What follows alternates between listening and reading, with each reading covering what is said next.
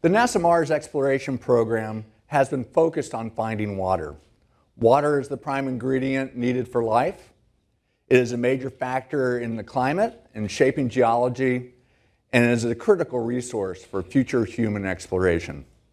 We have visual and mineral evidence of water on Mars from orbit. We have rovers that have found rocks that formed in aqueous environments, and we've even found evidence that ancient Mars had enough water to support microbial life.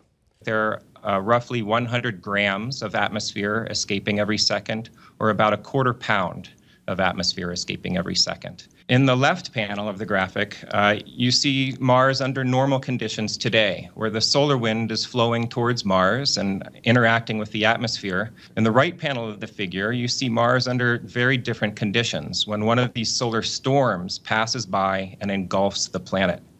When that happens, as we've observed with Maven, the escape rates go up.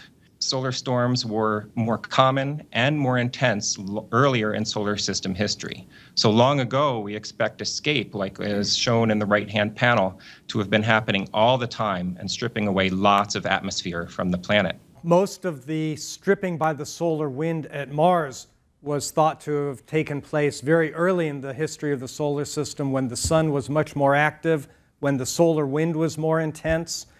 So today the rate of loss at Mars is low. During those times when the Earth might be losing atmosphere, the rate of loss would be low. So we don't have anything to worry about in terms of the Earth's atmosphere disappearing on us.